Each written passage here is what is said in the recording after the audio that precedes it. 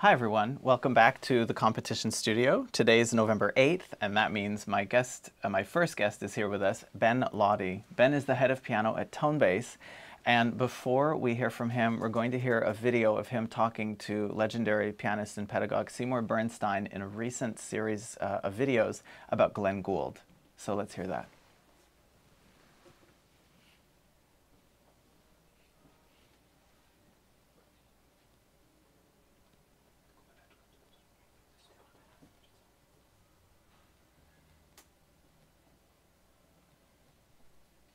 Let me guess.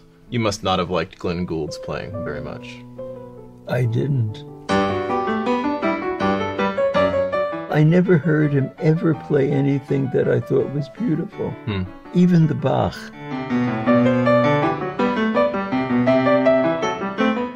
Look, he was a wild genius. There's no question about it. But when I hear his Bach, I'm not aware that I'm listening to Bach. I'm listening to Glenn Gould's neurotic interpretation of it.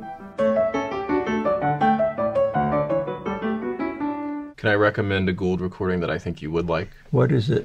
He has a live recording of the Bach three-part inventions from Moscow in the 50s. Really? Is it beautiful? It is. His tone is golden, it's beautiful, it's poetic. It's still Gould, but it's flexible and expressive.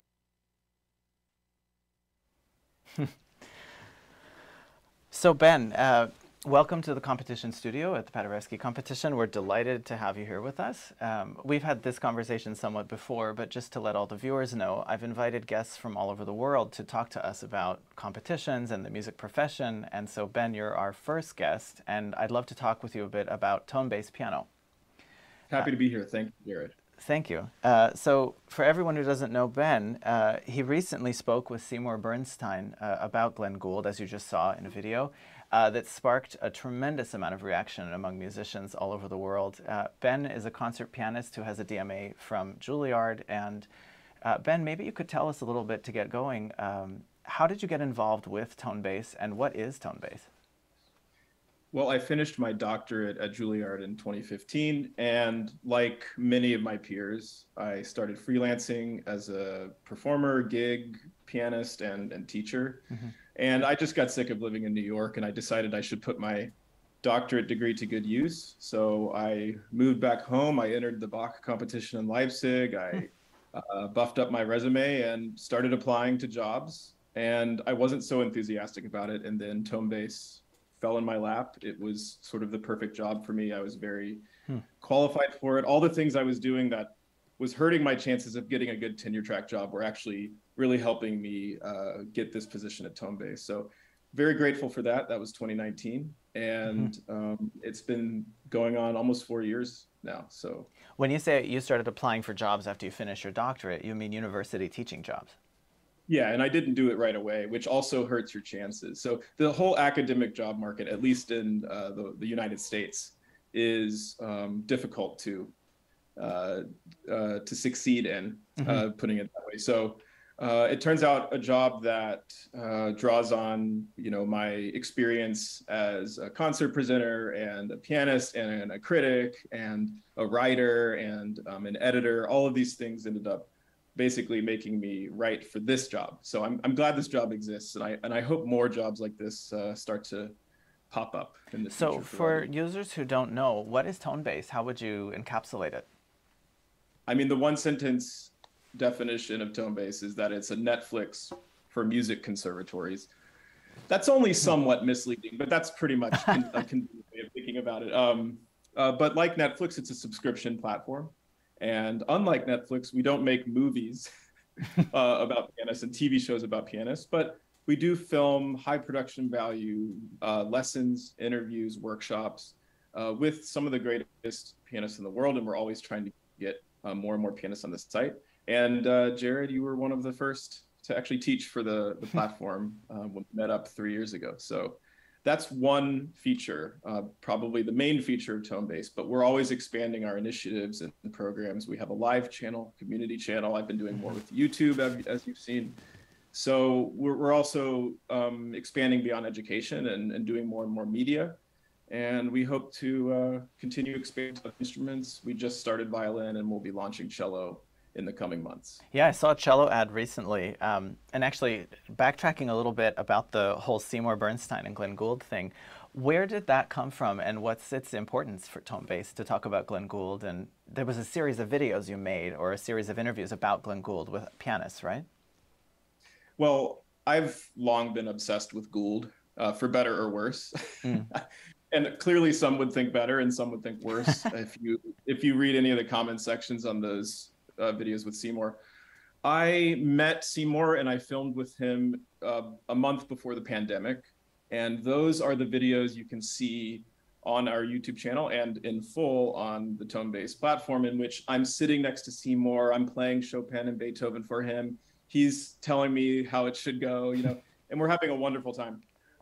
So I've known him since then. We've always been in touch. He's always writing me very critical emails about different things he sees a pianist doing, both on Tonebase and on the internet. He's got a very sharp edge, but he's also a wonderful and funny person. So I just thought, you know, this is the kind of personality that really people should be seeing more, and that we should be engaging with more.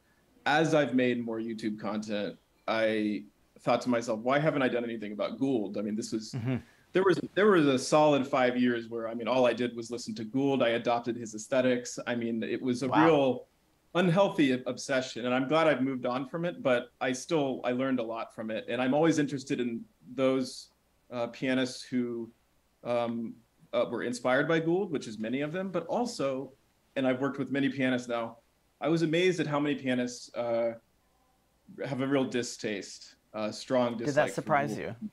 Yeah, well, I mean, it didn't entirely surprise me, because I've had teachers before who would make, you know, snide remarks under their breath about him. And I've always known that Gould's appeal was actually more in the mainstream. He's one of the few nearly pop culture level classical musicians in the 20th century.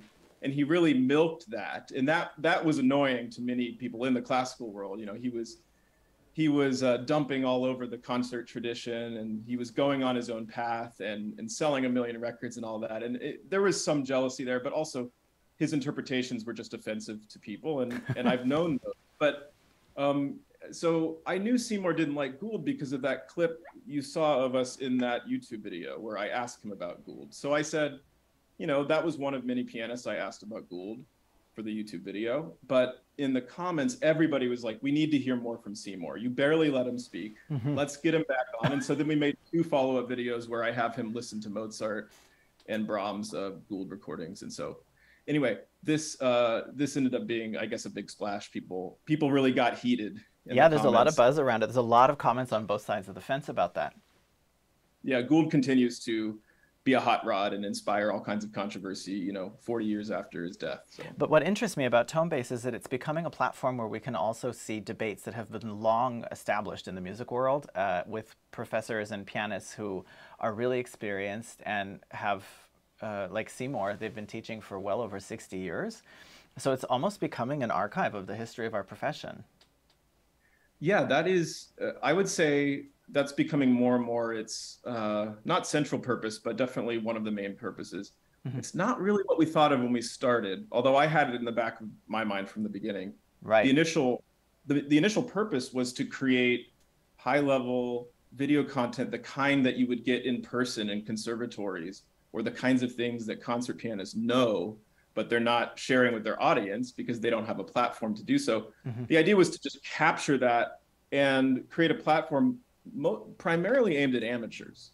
There's a significant amateur pianist population all around the world, and these were our primary subscribers, at least we thought at first. But then we realized as we started making more and more videos that lots of folks from you know, the music world itself, teachers, students, professionals, were getting very interested, and more beginners, you know, who didn't have much experience and weren't necessarily interested in classical music, have found their way to Tonebase and found a home there. So yeah, I think you're absolutely right. What we're doing in part is educating people, inspiring people, but also maybe almost more importantly, we're preserving and continuing the legacy traditions of classical piano, which are mostly marginalized and relegated to a very fringe, you know, niche.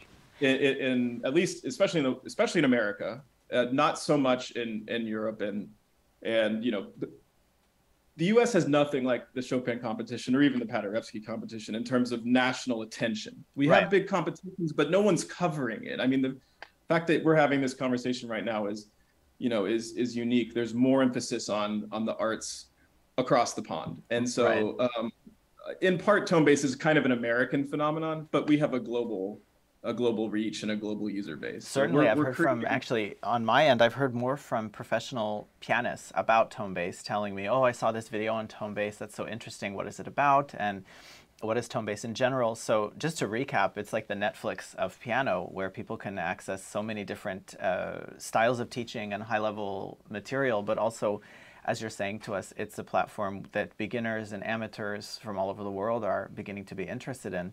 And it's interesting for me that, like a competition, where you hear so many different types of performances of pieces that are well established in the standard literature.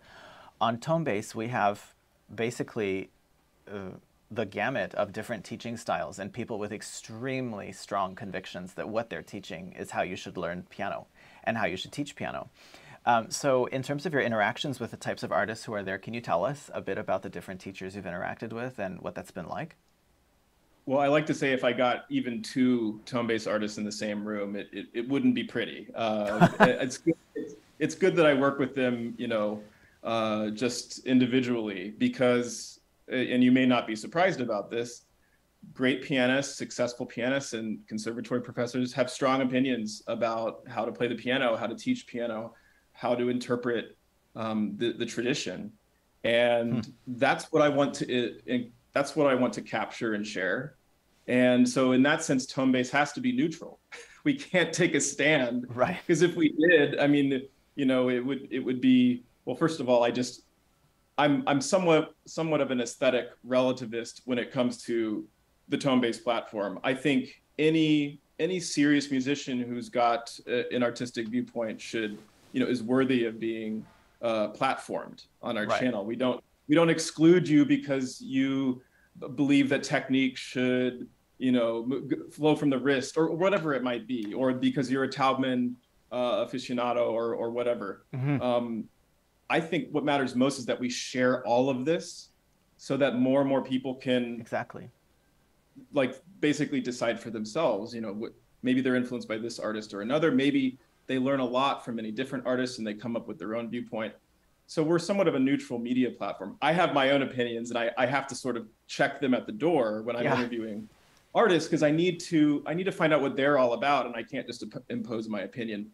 On some level, Seymour is such a firecracker. I am able to throw my opinion at him, and he's wonderful at, you know, debating me. And so we had a real nice sparring session there. But in general, I think very hopeful about a platform like Tonebase is that it's a way of promoting not just 1 or 2 ideas in the music world, but in general, the diversity and variety of perspectives on this rich art form. I think it's healthier the more and more perspectives we can get out there. And there's no one truth, and there's no one royal road to getting to the top of the piano mountain. It's not scientific in that sense. So we should have many different voices, and I think that we're achieving that, you know, fairly successfully so far, and we hope to continue. Yeah, and I think that's wonderful that basically by having this resource that is a neutral platform, that when people log in and watch something, they can be for 10 or 15 minutes if they want to, immersed in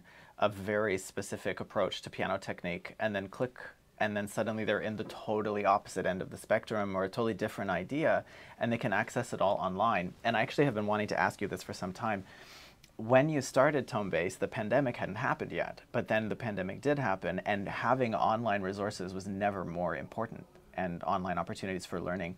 So how did Tonebase user base expand and broaden when we were all stuck at home using our computer for our music lessons and our computer for recording and all the rest of it? We definitely saw a surge or an increase in interest and new subscribers in the summer of 2020. That settled down by the fall, which shows that even when the pandemic wasn't over, you know, people were at least getting back to other things besides just sitting down in their house all day long. But certainly it helped when people couldn't go to work or they couldn't socialize the way they used to, or go out to eat or anything. They were more often at home thinking, oh, what hobby that I've been wanting to commit to for a while can I do now because I'm bored and I need to use my, I need to use my time in a way that's stimulating and interesting. And those are the kind of folks that said, okay, well, now is the time to subscribe to Tonebase. But I think the fact that we were lucky that we were creating a video product before that. I mean, I was lucky to be in the music world and have a job at all. Right. And I think that the live performance landscape has been dramatically altered. And I think more and more musicians need to find their way onto the internet. I think, I hope if Tonebase can do anything for a lot of my friends who, I admire, who, all their concerts are getting canceled. I think maybe they don't want a YouTube channel, but I hope I can make content with them. I hope they can start creating their own content, because this is going to be a big part of the future, and I think it can be a positive thing. And so I also want Tonebase to try to expand its influence in terms of helping young performers make careers online, as well as in the real world.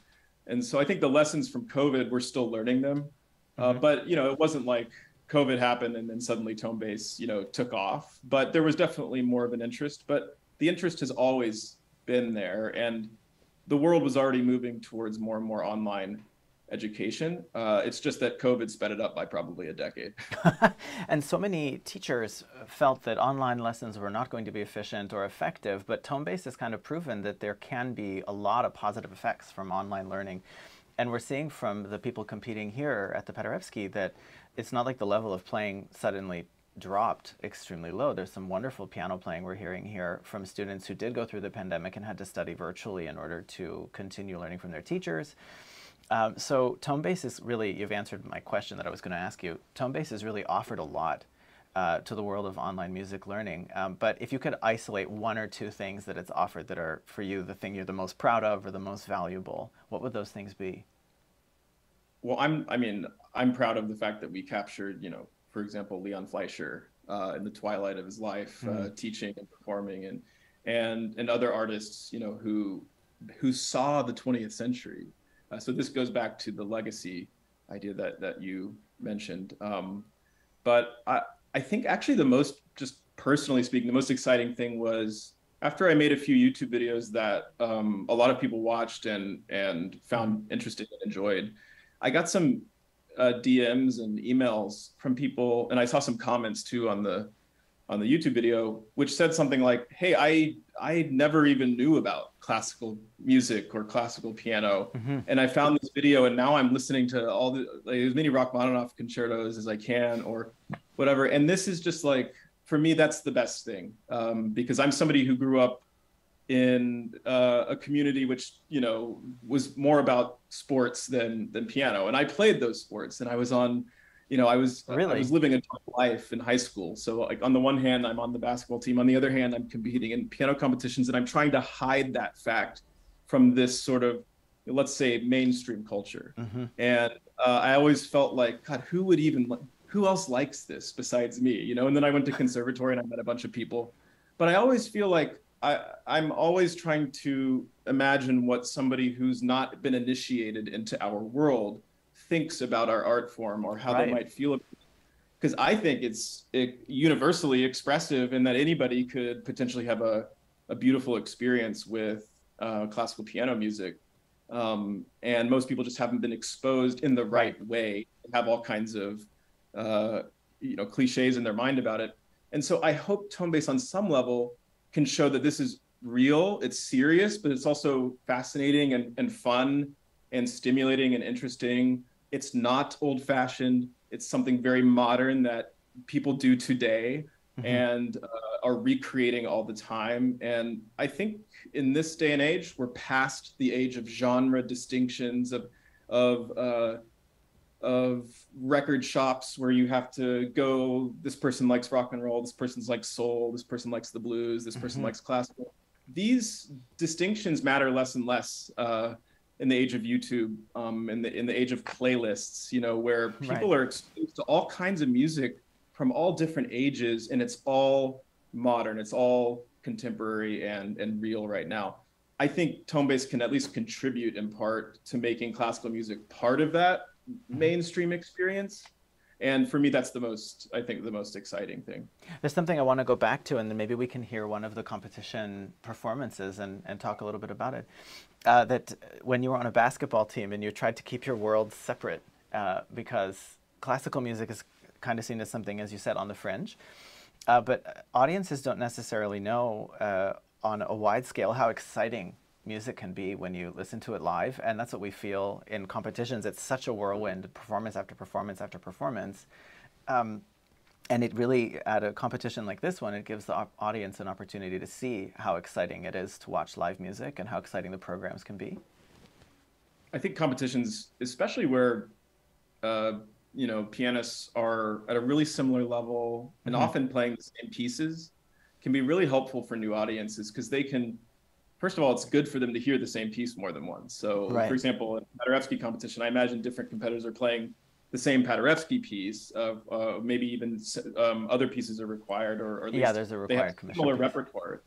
I think that even if they're not comparing between the same pieces, I think anybody with any musical experience or background, and maybe none in classical music, can sort of walk into that concert hall or turn on that live stream and be interested in these extremely talented young people doing something really beautiful, and then comparing them with each other. And this is, I actually think, a healthy aspect of competition, even though, because I'm a pianist myself, I know the negatives of that very thing that I'm describing. But for audiences, it's a chance to say, okay, these people are doing the same thing in different ways, and actually have a discussion about it. Suddenly they're listening in a new way. And that's ultimately what the goal is. People who aren't initiated into classical music or piano, another way of saying that is they haven't yet learned how to listen to it. Right. Of course, anybody can, but it's not a matter of passively hearing the music like background wallpaper.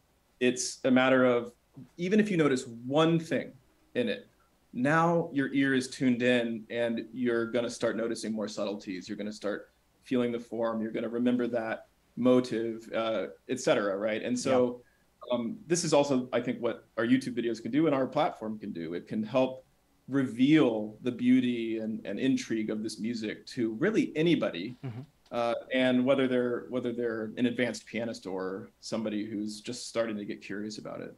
And like Tonebase, a platform like a competition can also be a place where people learn about totally new pieces they've never heard before, or some of the less common pieces. And that's what I'd like to direct our attention to for one of the performers. Can we maybe hear from Jordania Salome from Georgia, the end of her Scriabin performance? The opus number is 36. Most pianists, when they turn to Scriabin, are doing preludes, etudes, and sonatas, but this is the poem Satanique, which is one of the lesser performed Scriabin pieces, and we're going to hear the end of this. And this performance was so exciting for me because she really invested in what she was playing, and she really, toward the end, was able to give a forte without brutality and a fortissimo without brutality, but it was very fierce. So maybe we can hear this performance now.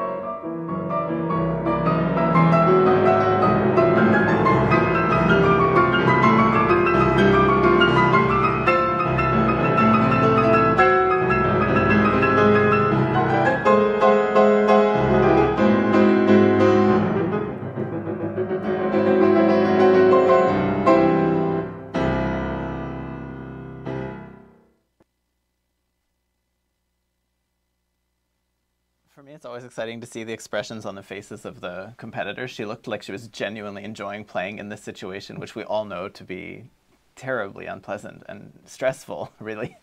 Have you heard that piece before? I do know it. I'm getting a little bit of static from interference, by the way. You're getting some static? Okay, now it's better. Okay, great. Okay, Thank you. Yes, I do know that piece. If I remember correct, Garrick Olson recorded it, and I've worked with him a lot, and he loves Scriabin, and I think this is the one performance I've heard of it. But this is Scriabin at his most intentionally insincere. I think he even talked about the insincerity and the hypocrisy of this kind of music. There's love and passion, but then there's mocking, almost Mephistopheles-like cynicism. And you really hear Liszt's Mephisto waltz in parts of it.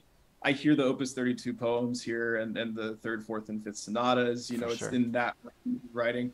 Her performance, just listening to that little snippet, it makes me want to hear more. She's enjoying it. I wonder on some level if I'd like to watch her more closely. Can I see the irony in her face? Can I hear that in her performance? I need to listen to the whole thing, but what I just heard sounded really brilliant and fiery. Yeah, and it's an exciting finisher. She played it, it's an ironic piece to put, she played it after Beethoven Opus 31 number 1, which is such a innocent piece.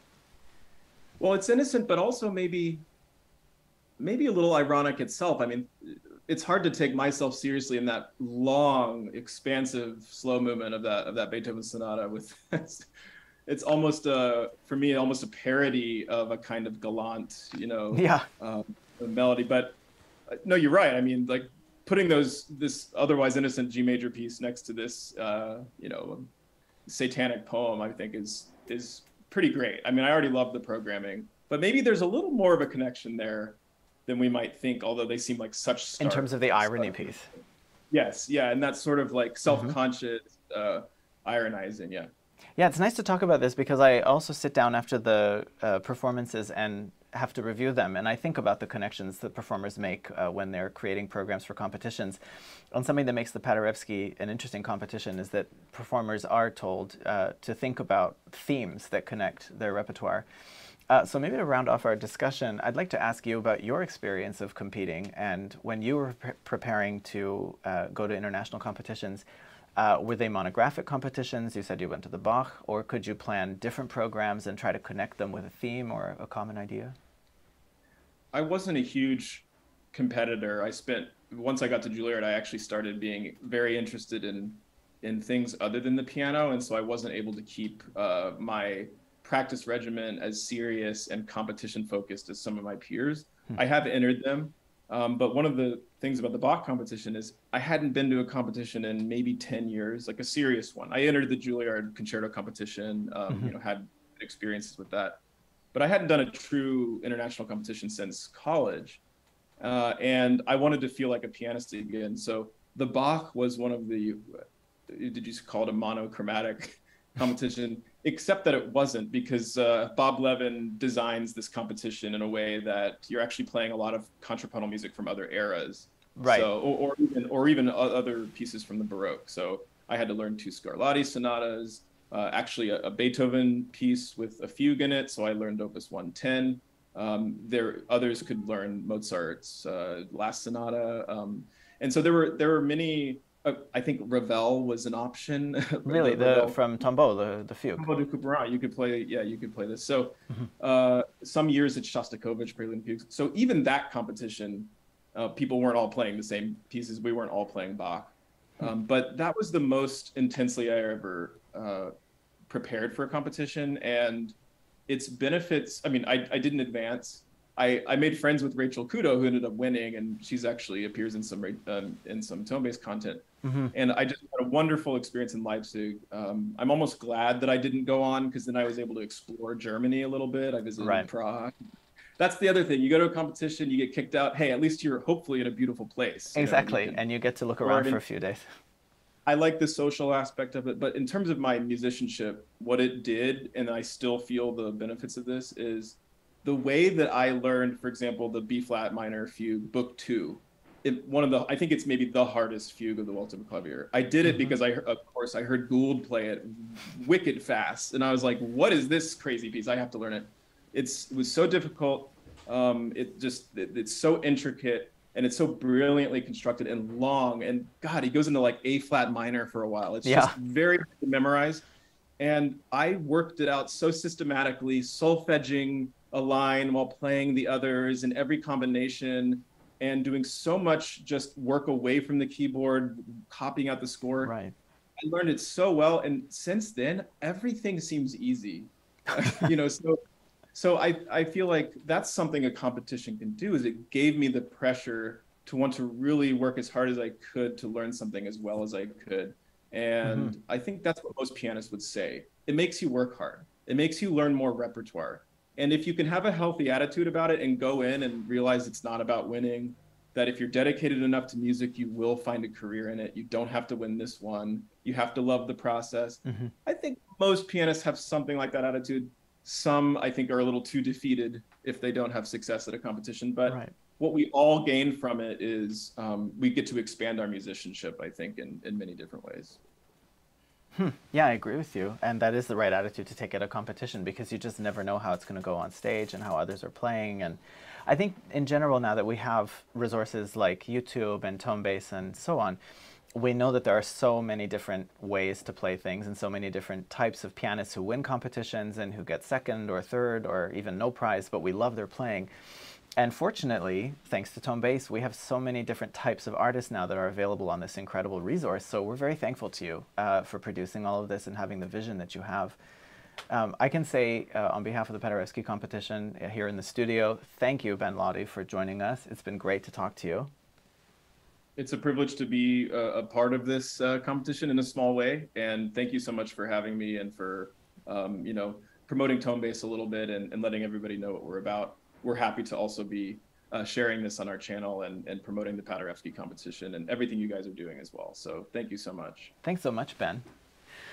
Okay, that wraps up for today at the competition studio. Thanks again so much to Ben Laude, head of piano from Tonebase. I'm looking forward to seeing all of you tomorrow in the studio again, same time, same place, with Dominic Cayley, who also works with Tonebase as the head of live programs in its piano department.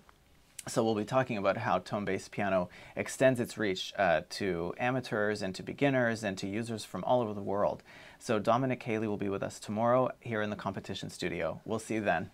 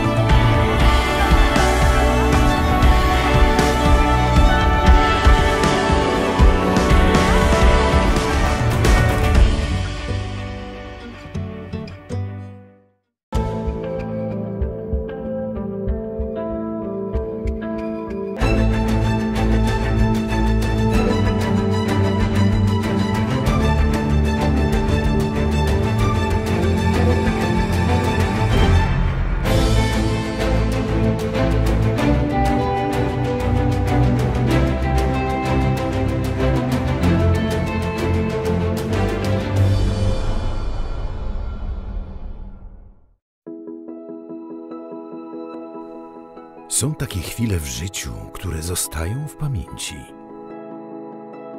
Gdy dźwięki otaczają nas z każdej strony, muzyka przytula.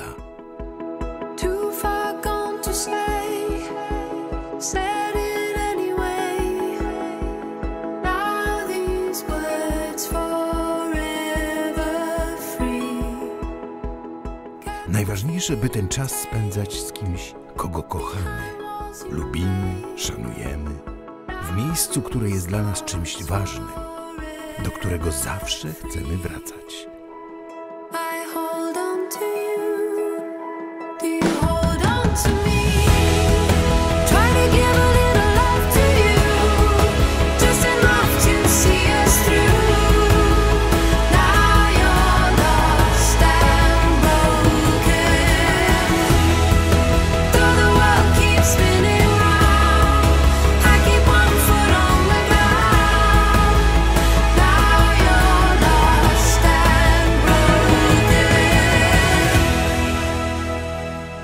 Filharmonia Pomorska. Daj się przytulić muzyce.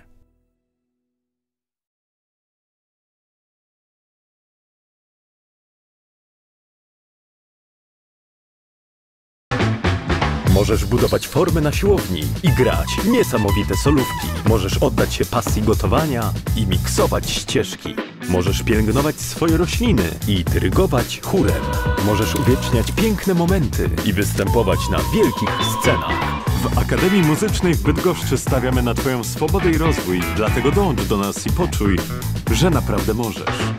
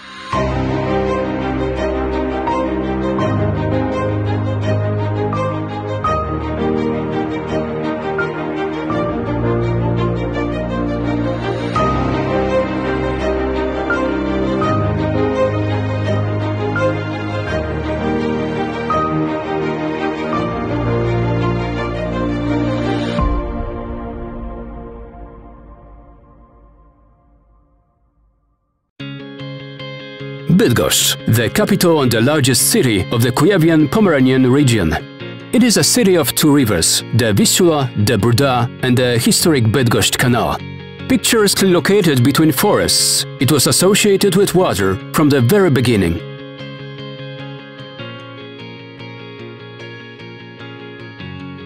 Water is one of the city's elements, and the old granaries standing by the Duda river tell about its past and the identity of its inhabitants.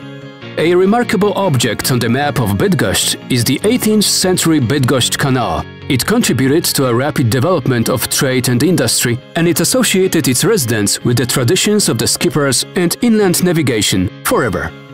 The canal, along with the Vistula and Duda river, is a part of the international E17 waterway connecting Western Europe with the historic Królewiec.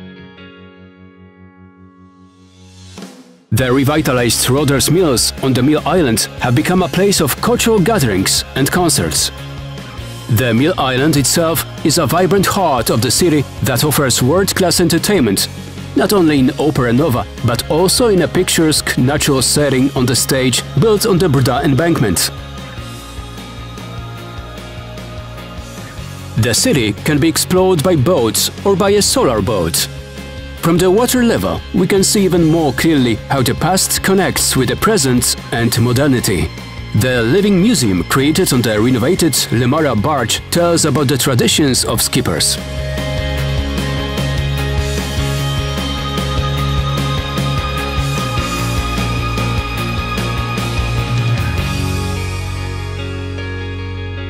From the marina of Bydgoszcz, we can set out in a canoe on a river journey around the city. The monuments of hydraulic engineering can be visited from the picturesque bicycle paths. And in the evening, you can rest in one of the multiple restaurants located by the Młynówka River.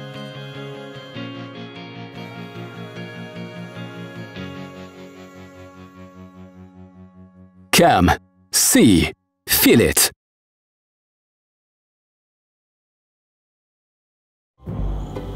Dzień za dniem, noc za nocą. Nasze życie upływa pod bezkresnym niebem. Marzymy o rzeczach wielkich, ale życzymy sobie rzeczy prostych. Myślami wybiegamy do przodu, ale jesteśmy świadomi, że życie toczy się tu i teraz. Spoglądamy w niebo z dobrego miejsca na ziemi. 時間と手間をかけ工芸品のように作られる茂河合グランドピアノ。フラッグシップとして成長した茂河合グランドピアノは変わらぬ情熱と魂によってさらなる高みを目指します。